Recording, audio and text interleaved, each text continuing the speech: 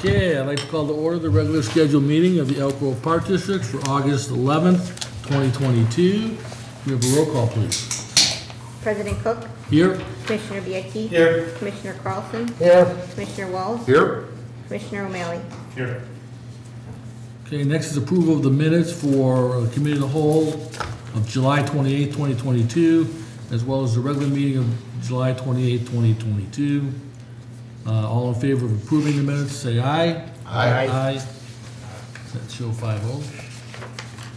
Public communication. Any comments from the audience tonight? I have no comments for you, Mr. President. Thank you. Thank you. Correspondence. Do any of the commissioners have any correspondence? Just the one that Mike Griffin sent to all of us, you know, from Travel Baseball. So we have a correspondence from him, and we have a correspondence from the homeowner about the aquatics. David Mills. Yeah, and then basically the one from Mike Griffiths was regarding, Explaining a new fee that we were going to tack on to their program. correct, and he showed up at the Committee of the Whole tonight, and we had good discussion and feedback on that, and we'll be following up to come up with the number that works on both sides for that issue, for that fee. And based on the other correspondence, Ben was in correspondence with the homeowner that had some lapsed swimming issues. Okay. And then I think we also touched on issues with the, at the pool, Rainbow Falls, With the tubes? with the tubes. No correspondence on that, yep. I assume you'll cover that later. Or- Sure. Okay. No other correspondence? Okay, recommendations for acceptance and approval. We have approval of the Athletic Advisory Board member. I move that this individual be appointed to serve a 2-year term as advisory member of the Elk Grove House Baseball Advisory Board. Stephen Micheletti. Any, do we have a motion in a second? So moved. Second. Yeah, too late. Thanks, Kathy. Okay, any questions about this recommendation? Okay. We have a roll call, please?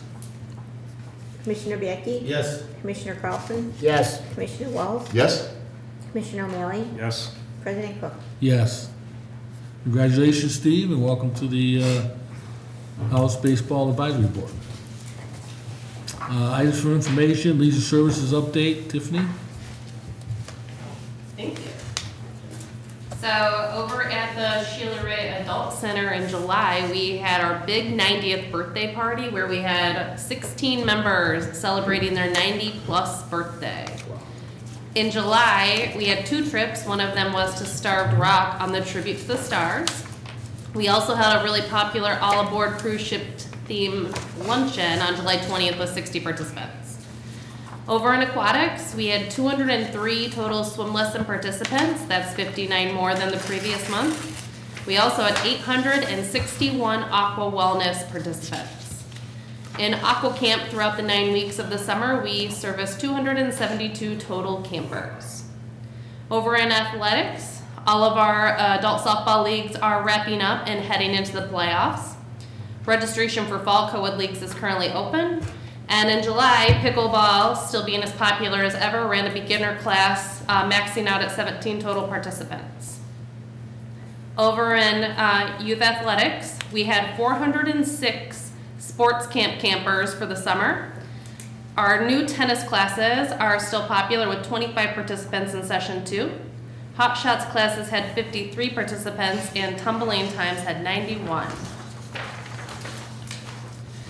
In our youth athletic league numbers for the fall, upcoming sports numbers are up from last year. We have 122 fall softball players, 148 fall baseball players, 21 flag players, and 77 tackle football players. Cheer is at 13 for flag and 44 for competitive cheer.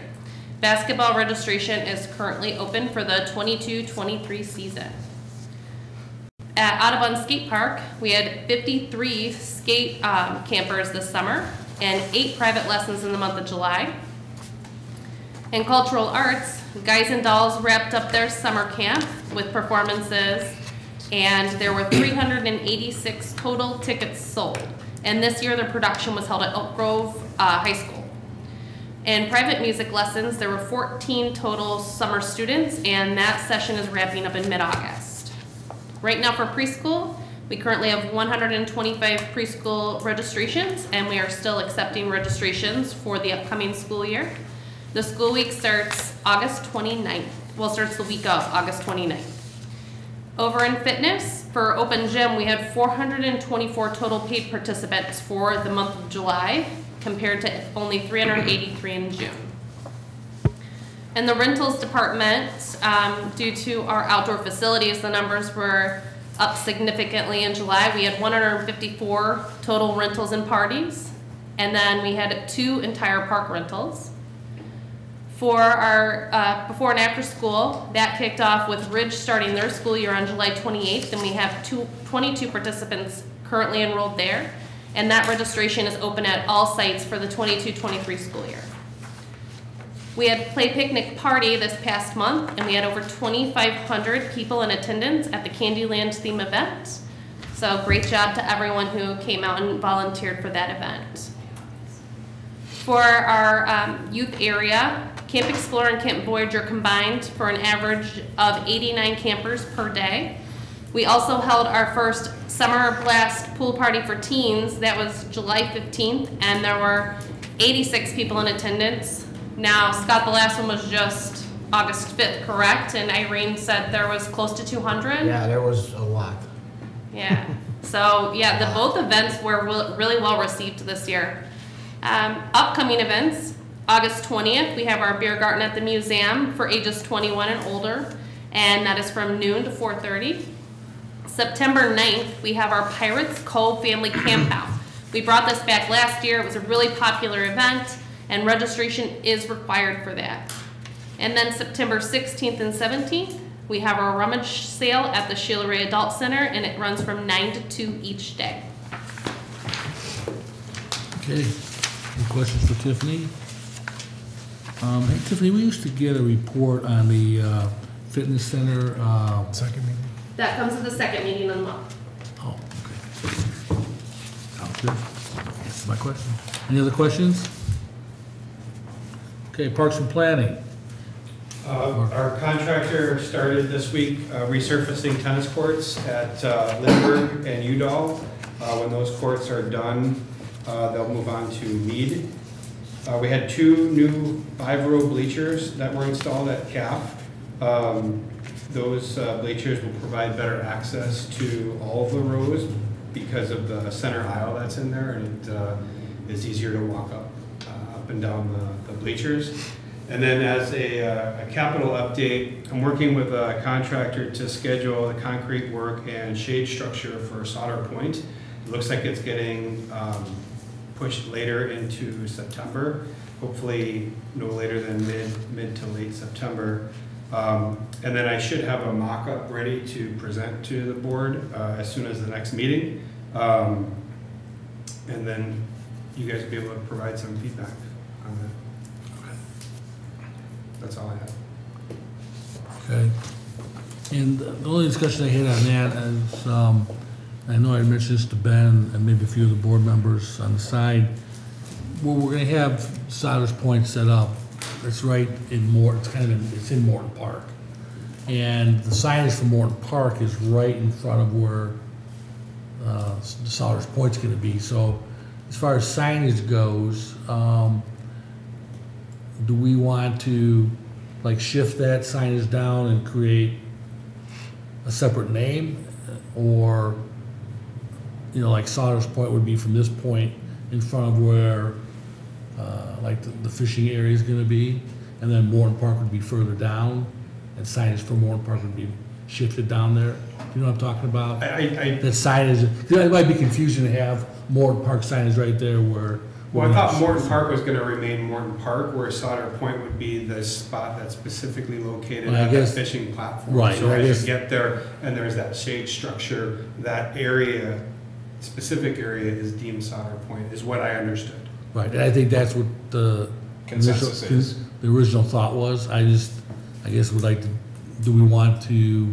I guess he's saying the 2 signs are too close. Is there any way Morton Park sign can move down 500 feet?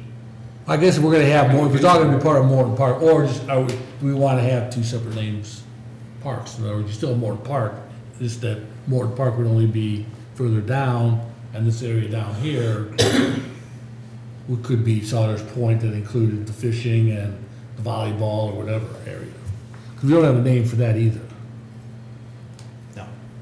Anyways, We put it on the committee of the whole. yes, good idea. So let's give that some thought from staff's perspective, as far as signage and also as far as, We can What's gonna definitely, be we the can least- definitely move a sign. no, I understand that. That's But I not mean, for the just- name of the park. But, well, no, if you want to, because we never, when we took over Brantwood, we never decided, we left it alone. I remember Right. those conversations, those were a Right. while ago. But And so, Well, you should name it Morton Park. I mean, why would you have 3 different park names in a quarter mile? In my opinion, it's not, we didn't do anything wrong, I'm just saying. or you could To me, have that doesn't two, make or you sense. could have two next to each other. yeah. I don't know. So let's put on the next committee of the whole to discuss that. Okay. And just to clarify whether we want to do that and whether that signage needs to be moved or not. Maybe it does, maybe it doesn't. Okay. Okay, any other questions for Tiffany? We're on, Mark. Mark. Or Mark, sorry Yeah. about that. I'll Sorry. answer the questions too. Come on, I'm done, don't pick on me. Okay, business services, Brad. Thank you, President Cook. It's my favorite time of year. Budget season is officially kicked off. Preliminary interdepartmental meetings have begun. Representative from Kroll was out for conducting an appraisal on Fox Run Golf Links, the clubhouse and maintenance facility this week. So I met with him. And then as well with Fox Run, high school tryouts were this week, both for Conant and Elk Grove. The club championship is scheduled for September 17th. Call the clubhouse for information. The return of the 9 in Stein is scheduled for September 24th. That's a 4 p.m. shotgun. It includes 9 holes. It's a 4-person scramble with cart, brats, and a logo Stein, along with beer samples to be served. New also this year is a Halloween scramble that they're going to be doing. It's going to be October 28th. It's a 2 p.m. shotgun with a 2-person scramble. Entry fee includes dinner and prizes, as well as individual and team costume awards. Other fall events, more details to come. The turkey shoot is returning, as well as a new 5K run walk, as well as some fall football promotions as well. Details to come on that. That concludes my report.